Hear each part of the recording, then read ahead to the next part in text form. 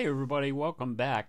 This video is going to be a very quick, short video on the restoration of the inner fender wells to my '69 Camaro Z28 restoration project. So as I mentioned in the previous video, I need to get the car out of this body shop where I had all the paint and body work done. They're closed during the lockdown, and I need to get the car out of there. So anyway, I is going to just do, again, this very short video on the restoration here of these inner fender wells, which I think are a very important element of the restoration. You know, it's the first thing you see when you open the hood. So, and you know, these were in fairly rough shape. They had surface rust on them. The one on the right side where the battery is was pretty corroded underneath where the battery goes. And but I have a real problem with buying the reproduction ones because, they're not exactly right, and the holes are not there for the staples, for the little fabric flaps that go around the suspension and so on. So I wanted to retain the original inner fender wells. And these were, these had your typical undercoating on them and so on. And in this scene, I'm removing the staples for the suspension covers because I want to retain the original holes there.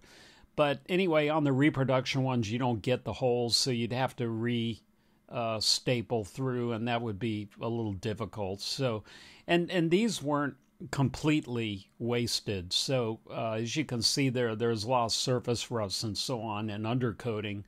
And I actually spent 2.5 days cleaning these up and getting them prepared for paint. But I think they turned out really nice. But as you can see there, I'm using a DA sander to get all the undercoating off and so on, which was just really a grueling task. But it came off fairly easily, but it's very dirty, grimy process. So I was really happy I was able to get this done. But as you can see here, it's not a fun job.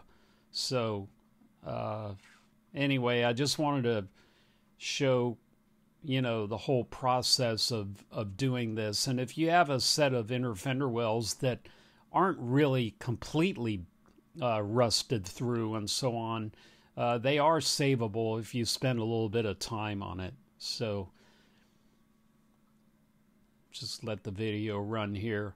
And I'm not going to show the priming and painting process like I did on the other stuff. It's pretty much all the same process. I pulled it into the paint shop and we used the air gun on it this time, unlike the subframe where I rattle canned it. But everything turned out really nice, and I'm very happy with the end result of these inner fender wells. They turned out really nice. They're pitted in some of those really bad rusted areas, but a lot of that stuff is not that noticeable when you open the hood. The main body of the fender well, as you see here, were still in really nice shape. So it's only down low in the hidden areas where the rust was really bad. And I did get most of that off and then coated it with the rust inhibitors and stuff like that. So coming up here, you'll see the end product.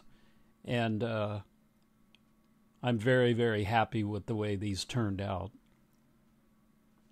So here they are, all finished, primed, rust treated, and painted with the correct 30% semi-gloss black that the factory used.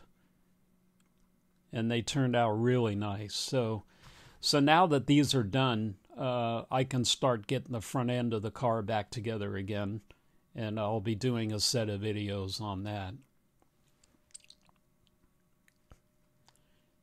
And on this painting tree here, you'll see the other parts also that I did at the same time, the cross braces and a couple of the other brackets and so on that bolt on to the inner fender wells.